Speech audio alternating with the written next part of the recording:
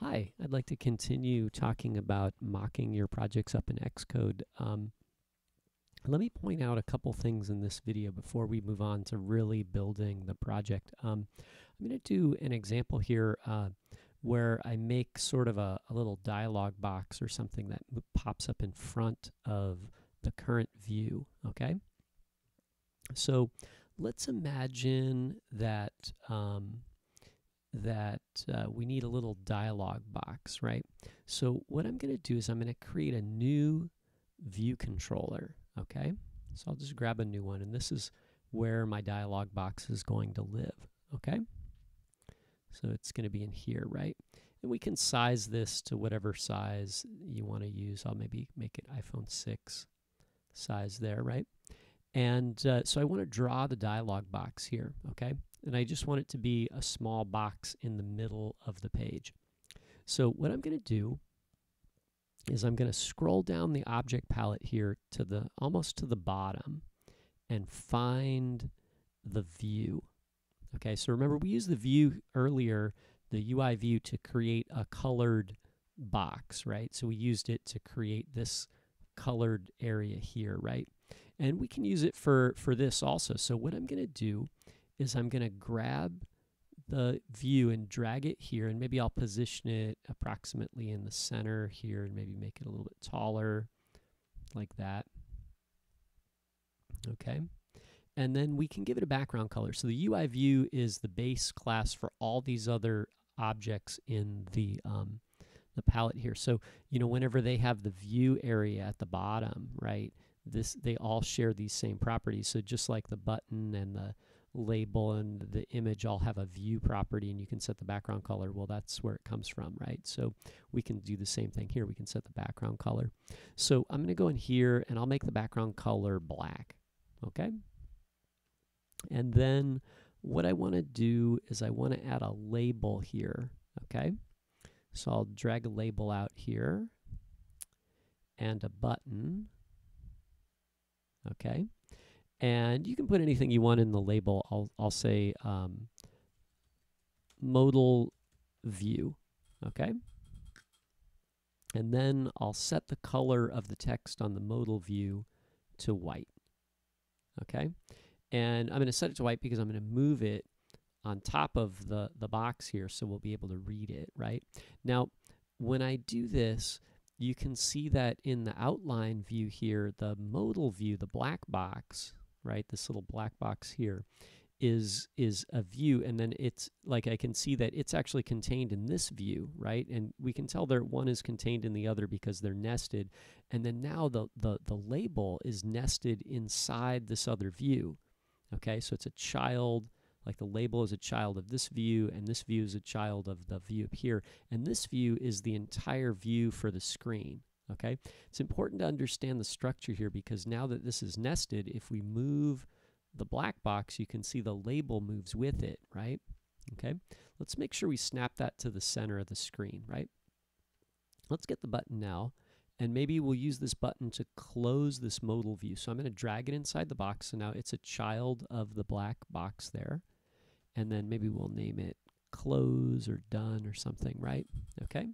And you can align this, make sure it's aligned on the center there, right? And you could put some other text in here or a picture or something, right? Now this would look really good maybe if it had rounded corners. Well, you know what I did is I made a, you know, we already had this custom button class, but, you know, I made a custom view class so you could add the rounded corner and the border on a view. So to get this custom view class, just create a new Swift file, you know, Command N. Choose new Swift file, name it, you know, I'll just recreate it for you here. Maybe I'll do that, right? Let me delete this. Move it to the trash there, right? You know, I'll just make a brand new file, choose iOS source Swift file, click next, name it CustomView. You can really name it anything you want. I'm going to name it CustomView, right? And then click create. And then it'll save it to your project here. I'm going to move it into the folder here with these other files. And now what we're going to do, and I'll put a link to this in the video. So what I'm going to do is I'm going to go to my GistHub account here, and I have a file in here called CustomView.swift. Okay, so there's a gist in here, and you want to just copy the code inside the gist.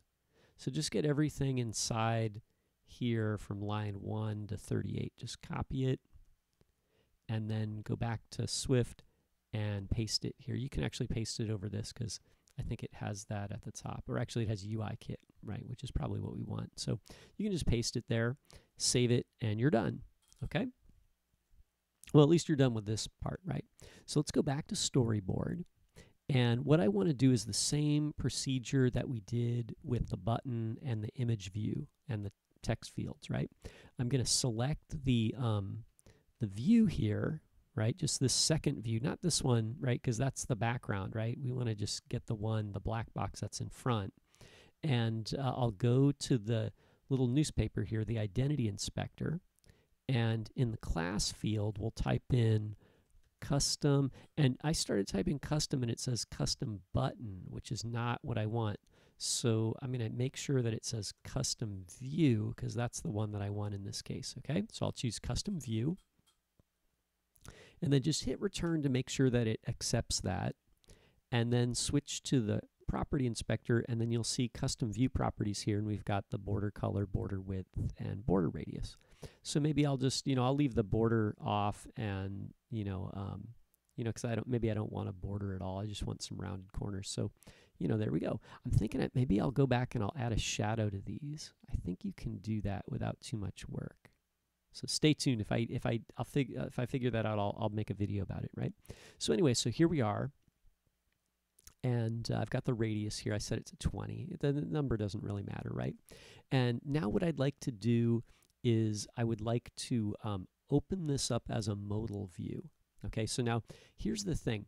If we work with the navigation controller, this is going to keep track of history. And the modal view is sort of like a side track. It's not part of the history. It's really just asking a question in the moment, and then we're going to put the modal view away when we're done with it, right? And then be right back where we left off. So just for the experiment here, let's say you click on the sign up button, and I want to bring the modal view up in front of the sign up button, okay? Right, even though this isn't, it doesn't say sign up, right? But we're gonna arrange that in the next video maybe, okay? So for right now, I just want to bring this view up here as a modal when you tap the sign up button. So what I'm going to do is I'm going to control drag from the sign up button over to this view controller, right? And then I get this action segue menu, right? Oops, I clicked outside. Let me do that again, right? And what I want to do is I want to choose present modally, okay? So I'll choose that one. And then I get this modal segue. Now, the modal segue looks like a little box. It's different from the relationship segue and the push segue or show segue. See, this one has a little arrow pushing right to left, okay? So let's move this over here, right? And let's give it a test. So I'll click the play button here. And there it goes, it opens up. I'll click the sign up button, and there's my modal view, right? So there's a couple things about this. First, the modal view is covering the entire view. It would be cool if I could kind of see this stuff in the background behind the view, so as if this came up as in front of it, right? And second, I don't have any way to close it. My close button isn't working, okay? So let's do the close button first, okay? So I think, if I understand correctly, you're supposed to be able to control drag from the close button to this exit item right here. But for some reason, actually I'm going to make sure that that doesn't do anything, but for some reason this exit item doesn't work in Swift, okay? If I understand correctly, that's what's supposed to happen there, but it doesn't work. So what we need is we need a little helper class, and I've actually made that already here. It says DismissSegue. So you just need a little class with this code in it, and I already have that. You know what I'll do is I'll delete it and I'll remake it. So I'll delete that. So imagine like you don't have that. And I'll put a link to this also in the video. So make a new file, just Command N, or go to File, New File, right? And what you want to do is you want to choose iOS source Swift file, and we'll call it DismissSegue. Okay? So DismissSegue is what we're going to name that. Okay? And then click Create. And then on my Gist hub here, I have a little snippet of code right here under DismissSegue. So I'll put a link to that in the video. So what you want to do is just copy the code here. It's just a scant 10 lines. Copy that. Paste it here. Okay, save it, and you're done. I'll drag it in here. And then we'll go back to Storyboard. And now, essentially, like you can drag this, like this button, you can really connect it to anything now. So I think if I drag up here, I guess it doesn't work on that one. You can pretty much just drag it anywhere. Like if I drag it up to this other, let me do that again, hold on. I'm going to Control drag from the button here. I'm having trouble selecting it there. If you have trouble selecting the button here, you can actually just do the same thing from the outline. So if I drag from the outline over here, or actually I could drag up to, one of the view controllers here if I had them open, but I'll drag like this up to this view controller. And I'll choose Dismiss. So this won't show up normally. It's showing up because we added the DismissSegue. So I'm going to choose Dismiss. And then it's going to give me this extra segue here with this little symbol on it, okay? So you can just arrange that however it works best for you. It's kind of hard to read them when they cross over like that. But anyway, let's give it a try. So I'll click the Run button. And builds my project. And then I'll click Sign Up, and then there's the modal view, and when I click Close, it goes away. Okay, so that's working pretty good. Let's do one more thing, right? So like I said, I like this, but I want the modal view to appear kind of transparent in front of what I have here. Okay, so what I'm going to do is I'm going to go back to this view, and what I want to do is I want to select the background view, which is this one. Okay, so it's at the top level here, and you can usually just get it just by clicking on the background, right? And if you can't, then you can select it in the outline view. Okay, and this is just a view just like the black box, right? So it's got a background color, and you could set that background color to transparent if you like. Okay. And then now, and maybe this black box too, I like this black color, but maybe I'll set the opacity to be, like 60, 70%, right? Let's test it again. So I'll run my project again.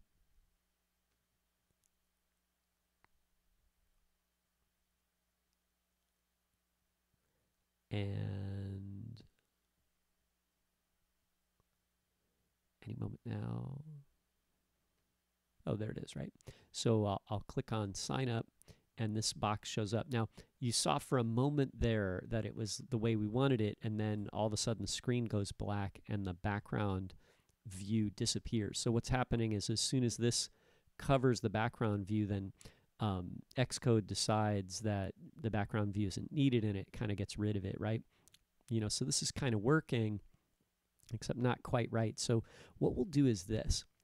The segue that brings up this view is this one right here, okay? So what we're going to do is we're going to click on this segue, and then you can see it says Storyboard Segue, okay? And there's some options here for this segue. You can give it a name. You can give it a custom class. You can say, what kind it is, and we're doing present modally, right? And then there's a presentation and a transition option, right? And if we go to, actually, if you go to transition, you can set, how the transition, works. I kind of like the default one, so I'm going to leave that alone. And then, but let's take a look at presentation, right? So under presentation, you can say full screen, current context, page sheet, form sheet. And then at the bottom here, there's these two options. It says over full screen and over current context. So what I'm going to do is I'm going to choose this one. I think it's the one I want right here, is over current context. So in other words, I want to keep the current context or the current view, because remember, a modal view just appears in front of or on top of a view, right? So let's keep the current context and then just show this in front, right? So I'll run the project again.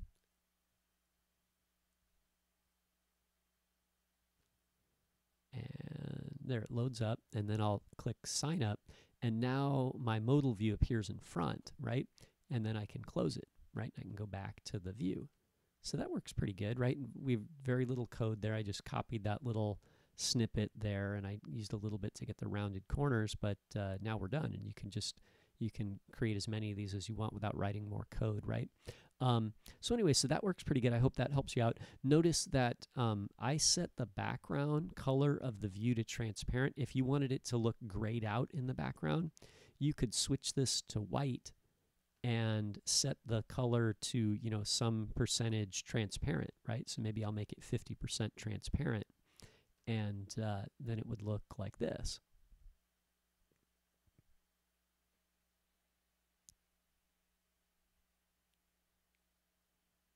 So we'll click sign up, and then now you can see it kind of grays out the stuff in the background. So maybe that would be a useful technique also, right? So anyway, so thanks for watching, and I hope that that is helpful.